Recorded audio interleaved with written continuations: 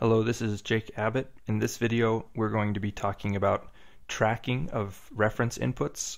This video presumes that you've already watched and understand the video on state feedback.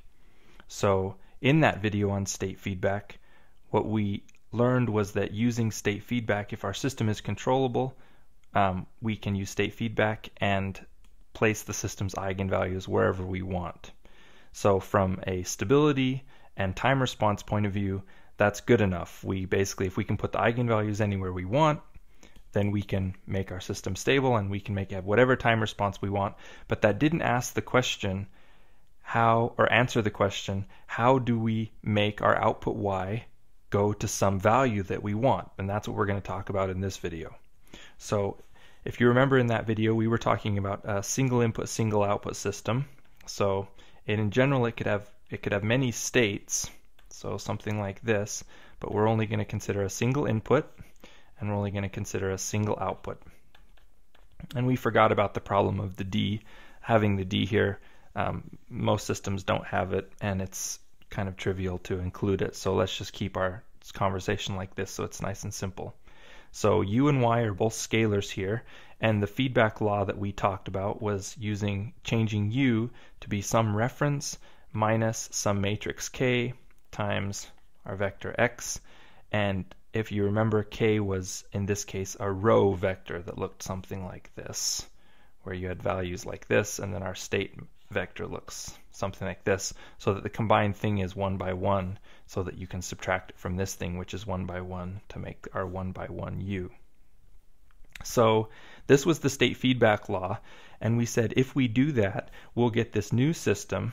We'll fundamentally change our system properties, and our system will look like A minus B times K. And if this doesn't look familiar to you, then please go back and review, plus B times R. So we have this effectively new input R, which is the thing we now control, and we have a new A matrix, and that A matrix we can place the eigenvalues wherever we want. Now let's say that we have placed those eigenvalues so that they're stable. So now we know this thing is stable. This is an n by n matrix that's stable. And if we know it's stable, that means all the eigenvalues have negative real parts, which means none of the eigenvalues are 0, which means the determinant is not 0. So this new A matrix is an invertible matrix. We know that. We also know that if we give some sort of input in R, a constant input, let's say, a step input, we know that because this is a stable matrix, that eventually the effect of the initial state will eventually decay away to 0, because this A matrix is 0. It is stable. And so this thing's going to decay away to 0, and eventually all we're going to be left with is our forced response of our system. The natural response will eventually decay away. This is a property of stable systems that we've seen over and over in this class. And the fact that we have our new A matrix looks like A minus BK doesn't change that fact. This is just a new A matrix, and we know how to deal with systems like this. So if I give a constant R, what's going to happen is eventually I'm going to go to some steady state X, where X is going to stop evolving, and I'm going to go to this steady state X. And what does steady state X mean? What steady state X means is that X dot goes to 0 eventually. Now this is going to happen as time goes to infinity. It's going to happen asymptotically. So we're talking about now this asymptotic behavior. But we know that in practice it doesn't really take from time to infinity. It really takes more like 4 or 5 time constants where you've effectively gone to your steady state value.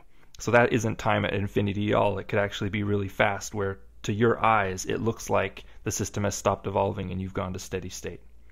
So in this case where we've gone to steady state, let's substitute this situation into our governing equation up here. So X dot has gone to 0, and I have A minus BK, and I'm sorry, there shouldn't have been a dot here.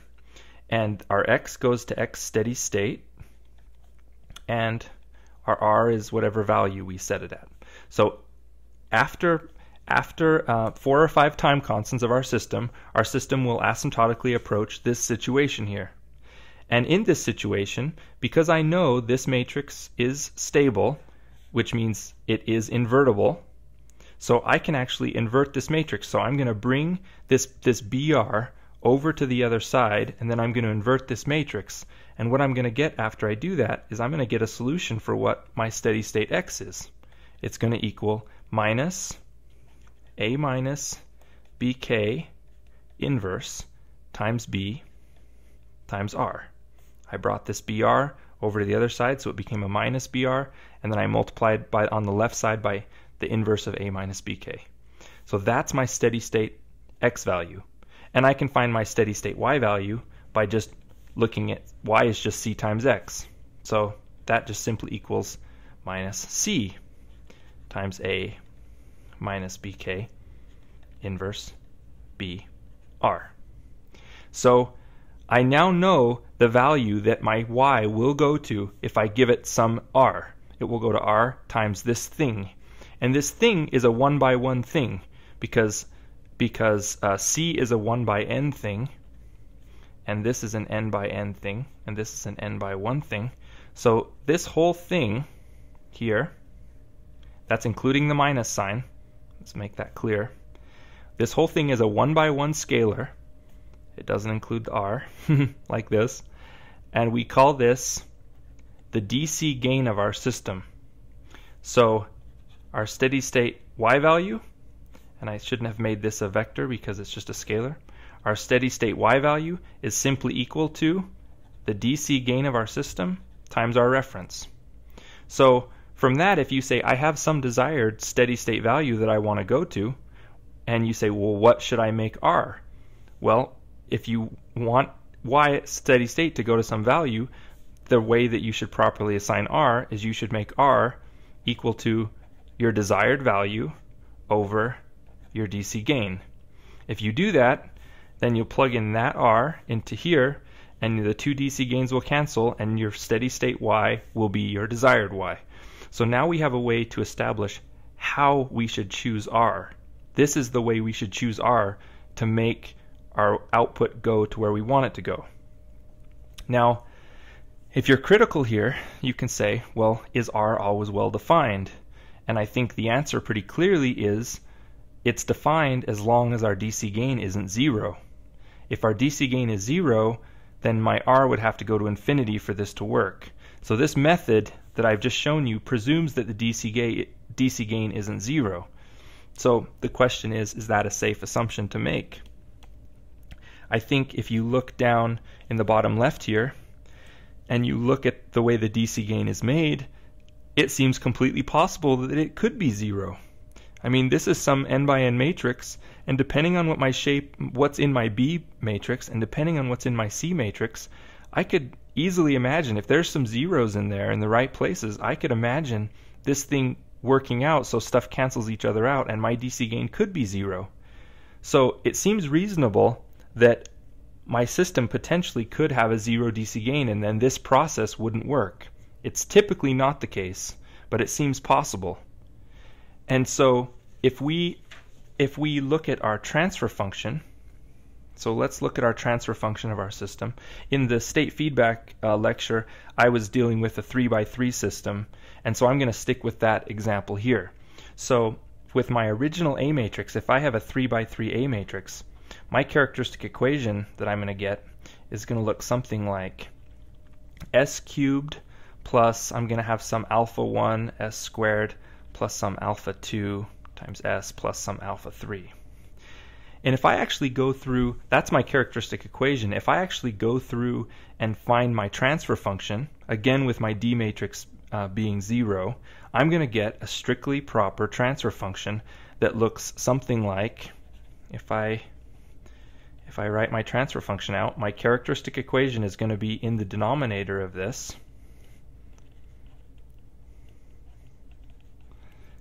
And the numerator is going to be something strictly proper.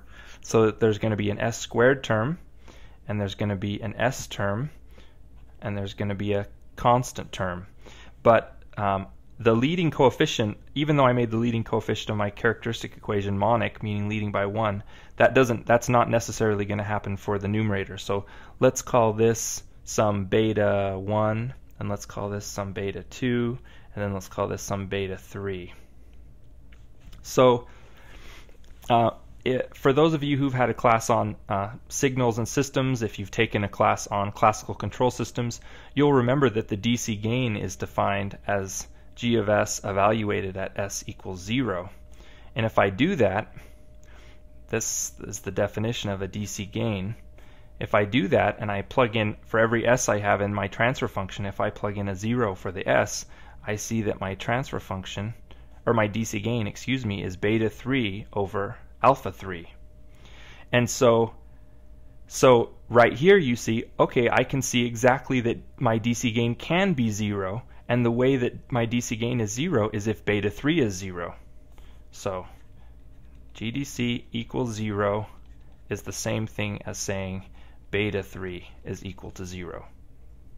And so if your transfer function, if the final coefficient on your transfer function is a 0, then you're going to have a DC gain of 0, and this method of tracking that we described in the last slide isn't going to work for those systems. For that kind of system, we'll talk about that in the future. For most systems, that isn't going to be the case. That's not going to happen, and you're going to get something here that's a non-zero, and then the method for choosing R in order to make your output Y go to some desired YD is going to work for you.